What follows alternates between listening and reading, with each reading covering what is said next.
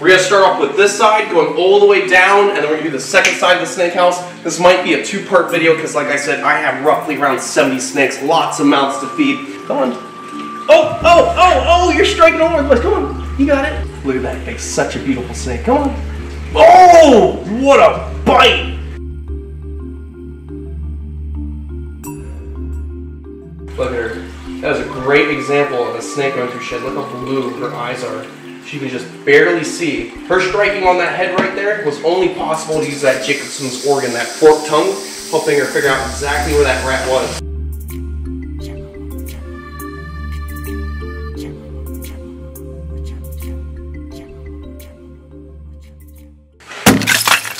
What is going on, beautiful people? Welcome back to my wildlife. I'm currently hanging out inside the Everglades Outpost Snake House. This is where I keep all my reptiles right now on display for the public.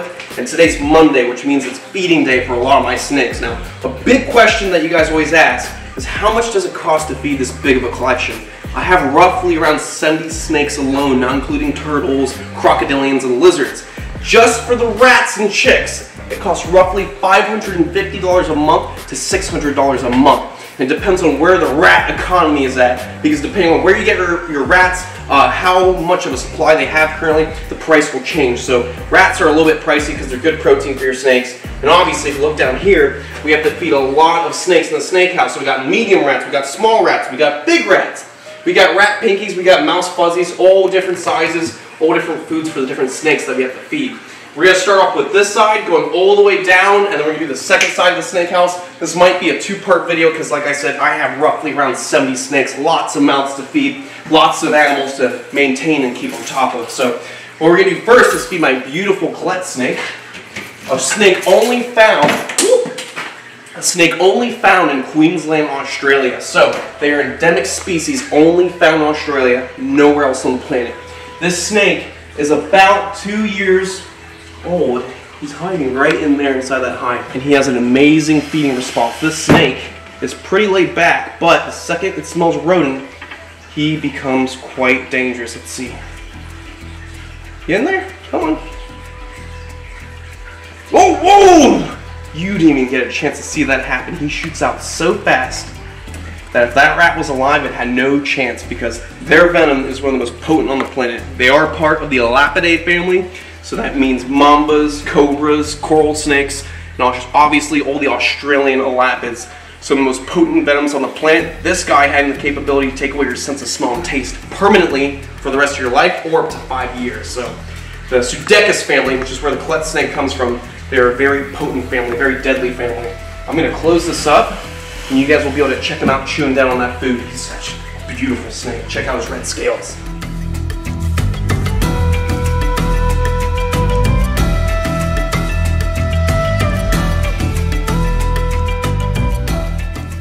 Next, we're going to be feeding my green anaconda. It's one of my favorite snakes.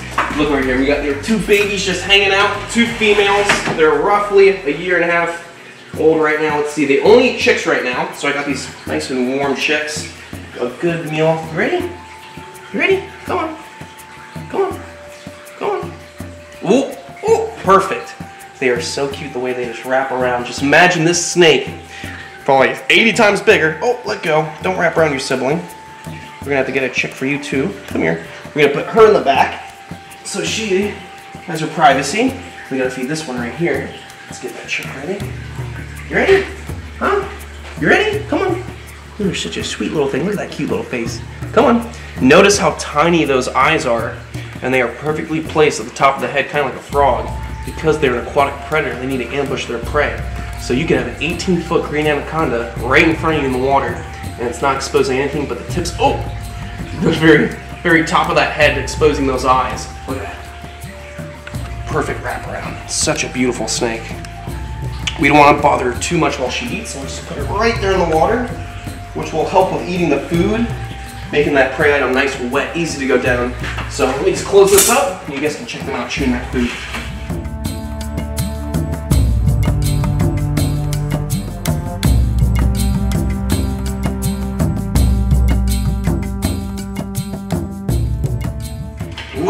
Locked and secured. We are good to go. Next, we're not going to be doing the Waggler's pit fight. We're actually going to skip this one because because this snake actually needs to eat a live prey item. We have live mice right now, but we don't film live feedings here on the YouTube channel. YouTube's a bit sensitive for that kind of stuff. And also I don't like putting in people's faces. Not everyone wants to see something like that. So if you guys want to see exclusive content, go to our Patreon and you can see live feedings. We're going to have to do live feeding with the Wagler's Pit Viper and the Russell's Vipers that we've got from Pakistan. So we're going to be moving on to the Bushmasters. I'm sorry.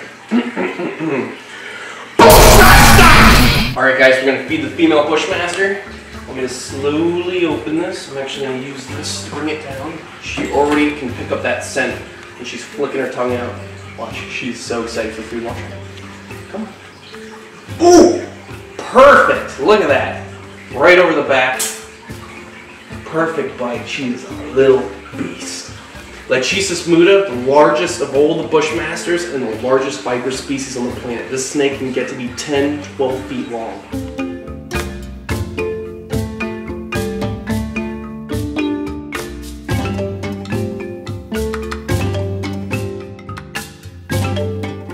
Alright guys, it looks like she's looking around. She took her fangs out, got her mouth readjusted, and she's going to start working out at that head. Usually, she doesn't really care. Sometimes she folds it up like a taco, sometimes she eats it from the rump up, but hopefully she goes head first. It makes it easier for herself. Alright guys, we're going to put this rat inside the enclosure right next to her, so she can start eating it. And also we can move on, because like I said, we have lots of snakes to feed today. We'll get some shots of her eating in a second. We're going to move on to the male right over here. Alright guys, you see the Bushmaster right there? This is the male. He's just as crazy when it comes to feeding. All Bushmasters are just great eaters. Watch this. Boom, perfect. Right over the back. Into the body. He's a little beast. Alright guys, I'm going to close this one as well, because we got to move on. We'll show you guys some more shots once we get the feeding on camera. Now, we're going to be feeding the flat-nosed pit vipers from Java, Indonesia. We can get all those rats right up there. So we got these custom tops now, which keep anyone from actually opening up the doors. We got the locks and the tops, so nobody can touch the vent, get tagged by a venomous snake. We don't want that, because obviously we have the public coming here, interacting with the wildlife. So let me just get this unlocked. Alright guys, we're going to be feeding 3 snakes in here. We've got the 2 males actually hanging out right up there. And we got a big female down in here. Let me open this up. We're going to feed that female first because she's right there. She's real close. Alright guys, we're going to use a chick to feed this flat-nosed pit viper. This female is actually right here. Let's see, I'll push this stuff apart. See if she'll take a bite. Oh! Come on! Come on! You're missing! Come on! There we go. She was a little bit all over the place, but there she is. That's the big female in this enclosure. Flat-nosed pit viper, native to Java, Indonesia. And then we got our 2 males up here. They're picking up the scent, so they're getting real hyped up. Alright guys, we're going to close up this enclosure. It turns out the 2 younger males don't want to eat right now, so we're not going to keep trying to get them to eat. We'll try a different food source and do it later. Locked and secure. Very good, very good. Next, we're going to be feeding one of our eyelash vipers. We're only going to be feeding one because the yellow one right up here, this one eats little mouse fuzzies, eats little pinkies. But sadly, the 2 Christmas phase vipers we have in here, the 2 eyelash vipers right there, and right here. These 2 guys are only eating anole lizards, so they've actually already eaten the anoles that are crawling around the enclosure. It's this little guy right here that we're going to be giving a little pinky. Alright guys, we got a little rat pinky right there. We're going to be giving it to the eyelash viper. Ready for a little... Oh! Perfect! He's such a little beast. I got this eyelash viper when it was much smaller. It's definitely grown a lot over the past 8 months or so. A little beast eating all the time. Now these eyelash vipers specifically are from the Mosquito Coast, Nicaragua. And you can find them throughout Central America. And in the past you guys have seen us go out to Costa Rica and find a plethora of different colors, because the eyelash viper is what's called polymorphic. So every time they have a little batch of babies, all the babies can be all kinds of different colors. Alright guys, we're going to let this little eyelash viper finish up with that food. Let's lock this up. And like I was saying a moment ago, these custom tops are great because they keep people from touching the top of the screen, which potentially they can get envenomated because a snake fang could easily get through the first layer of mesh. There are people who have been envenomated just putting their hands on top of enclosures and not thinking about the fangs getting through. So it is a potential danger. That's why we got these custom tops. We got our locks. We can follow every precaution necessary to keep everyone safe. Because it's cool to come see snakes, but you want to come do it safely. Now, let's see. We got more rats. We're going to come over here now and check out the variable bush vipers. Now, variable bush vipers are from Africa, and they're called variable bush vipers because they come in such a variety of colors. Just like the eyelash vipers, you can find it amazing. Were you just looking at the cones? Don't fill my cones! Alright, so our female is right here hiding in the bush. We got our male up top. There we go. Let's see. Hey, buddy. What are you doing, guy? Wakey, wakey. Come on. I'm gonna go from this side. Want some food, buddy? Huh? Oh! There we go. I'm gonna let you have that. That's the young male. He's doing real good. The father of all these cute little babies we produced recently. I'm gonna get out a little rat pen for this female. Let's see, where is she at? She's right here in the bush. Gotta be real careful. You see her? She's right there. Let's give her a little bit of food. You ready? Come on. Come on. You got it. Oh! Oh! I'm so sorry, guys. You must have not seen that. Look, you got the female right there in between the bush, chewing down. That female just dragged her food into the back. If you look right there, you can see she's just chewing down on the first end. That's a really good meal for her. She's gonna need it because remember, she produced all these little babies right here. You can see them in that container. We'll just throw a shot in there because we don't want to reach in there right now.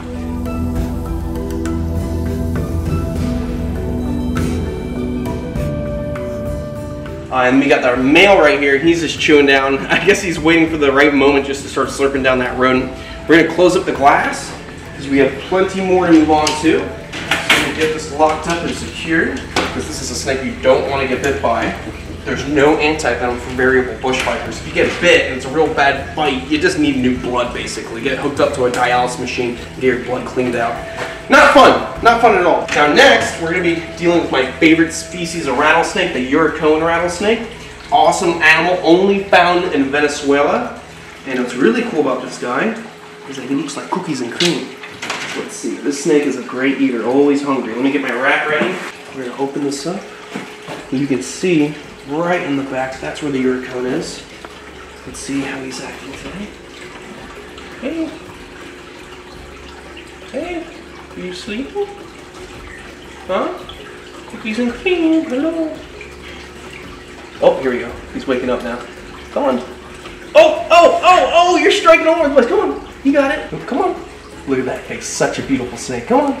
Oh, what a bite.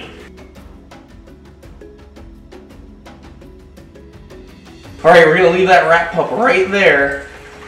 And momentarily, we're going to see that snake consuming that food. You would not want to take a tag off of any Crotalidae member, meaning rattlesnakes in general. These guys have nasty, nasty venoms. You do not want to take it off that snake. I'm going to pull this back so it's nice and secure. And when he starts to eat on that food, we'll get some cool shots so you guys can see. Yuricone rattlesnake, my favorite species on the planet when it comes to rattlers. Second being the eastern diamondback rattlesnake, which is one of the next snakes we're about to feed.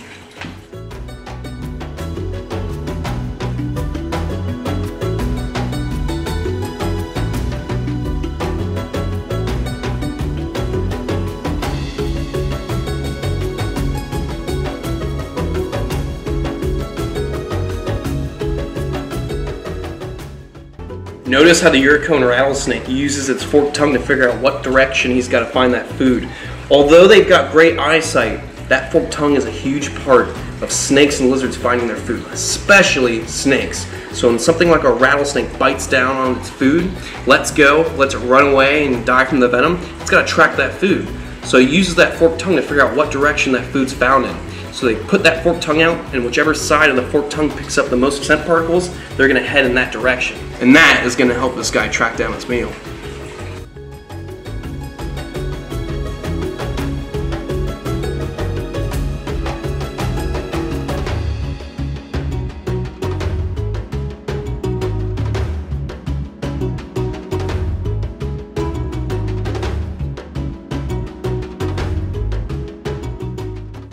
Alright guys, next we're going to be feeding my second favorite rattlesnake on the planet, and also the largest rattlesnake on the planet, the eastern diamondback rattler. Now, this is my big female. She's right in her hide right now, so it's pretty dark in there.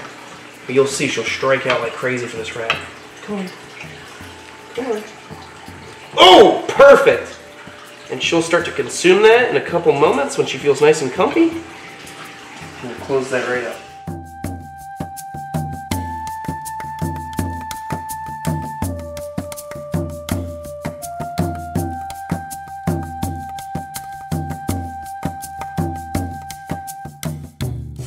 Now we're gonna be moving on, actually not to a snake, but a turtle. Thanos, you want some food?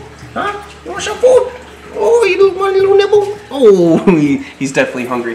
That's Thanos, my snapping turtle. I've had him for quite some time now. He's a little beast. He loves to eat basically anything that goes in there. And if you're not careful, your finger. So let me get a little rat pink, some nice protein right there. He's gonna come for you. Ready? Where you at, dude?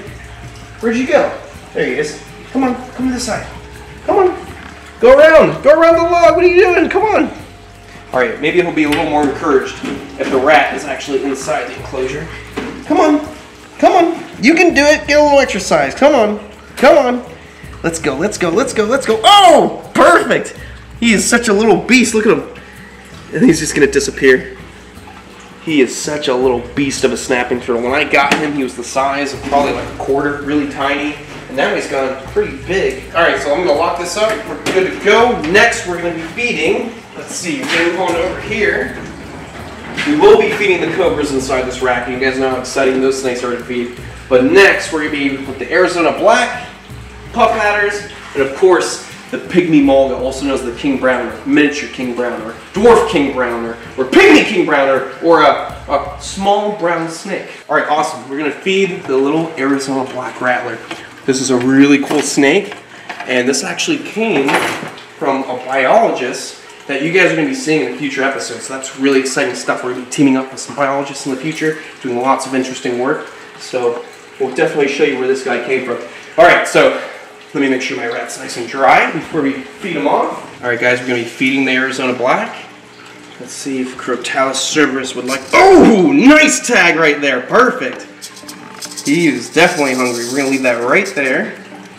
We're going to close that glass up so it's nice and safe. Oh, don't be upset. That's a really cool rattlesnake. It literally has almost like a purple hue on the side of its body. While he figures out that that thing's dead, we're going to move on to the oh so excitable Puff Adders. They love to just strike out like crazy, so let's be real careful with these guys. You ready?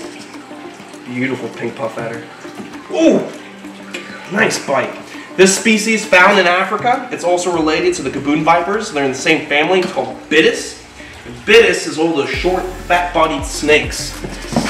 Puff Adders, Ethiopian Mountain Vipers, all types of different species. Let's get this thing ready. Come on. Oh, nice try. We'll try. Oh, there we go. Right over that spicy meatball. I'm going to turn that one into another spicy meatball as well. Let me close this up, just in case they decide to let go of those prey items.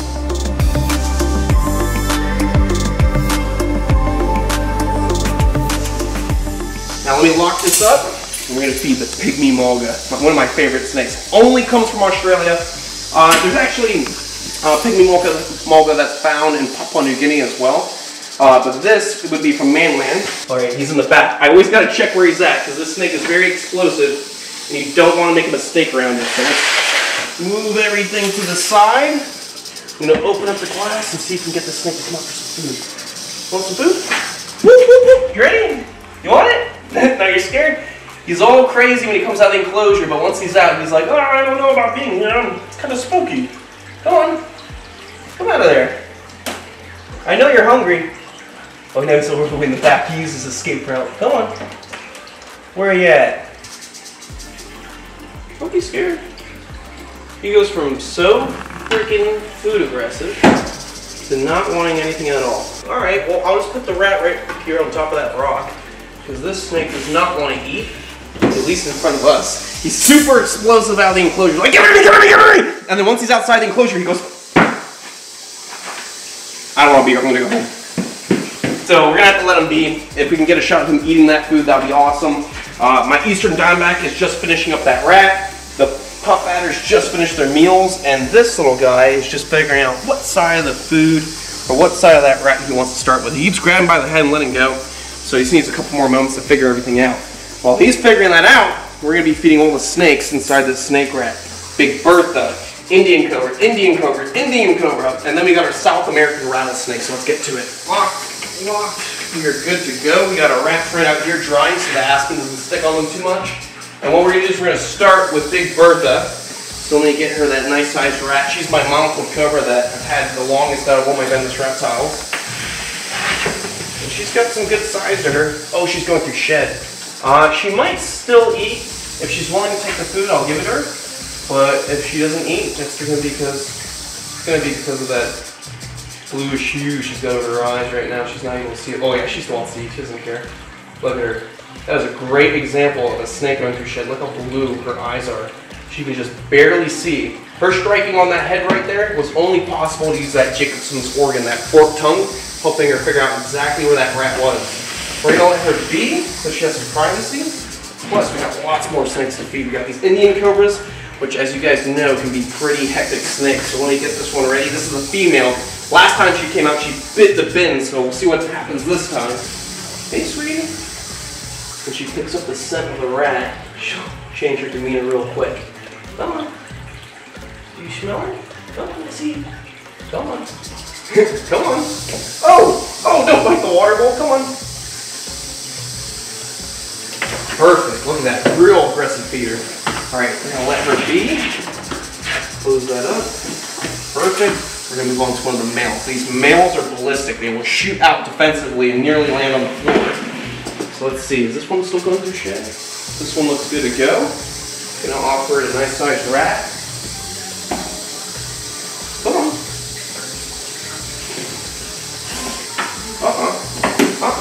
Look over here. Yummy rat. Yummy rat. No need to fly out. Need him to see that rat. Pick up the scent. Instead of flying out at me. Come on.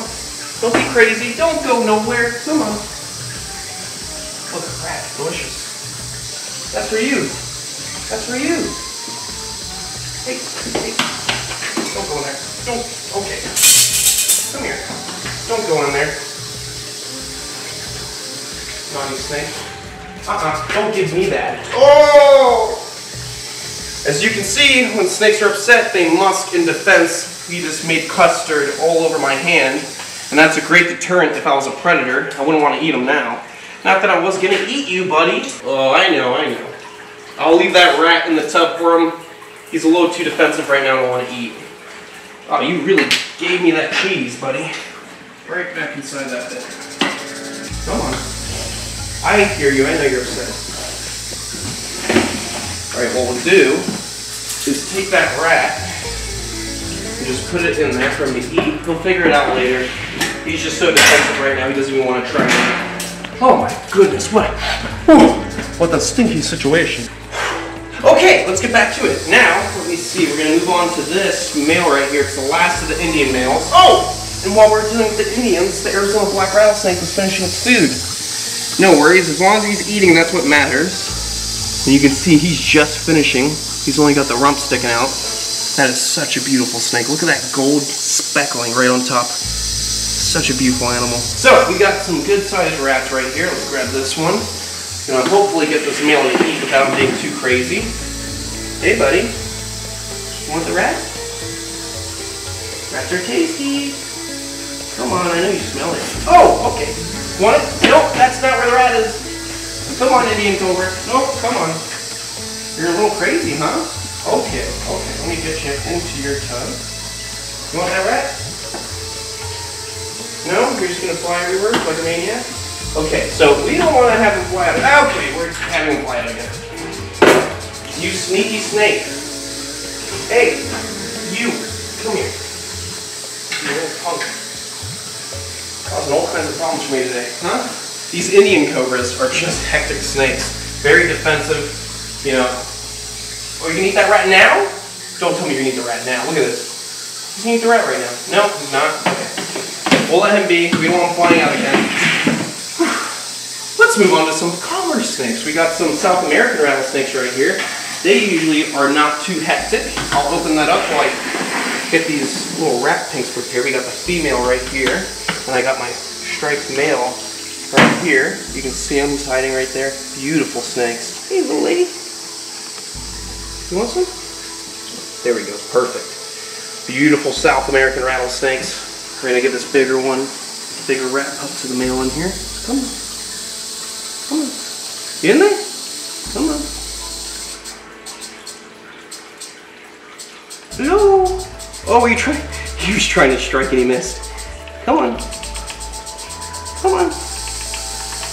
Oh, do you see that? Got bit right in the head. We're gonna leave that wrap up right there, and they'll be good to go. Let's close this up. The rack of spiciness, very nice. Okay. Can't wait to get all these snakes into their own vision cages. And then once we come down to this end, we've got our king cobras. We got Justina, we got Kevin.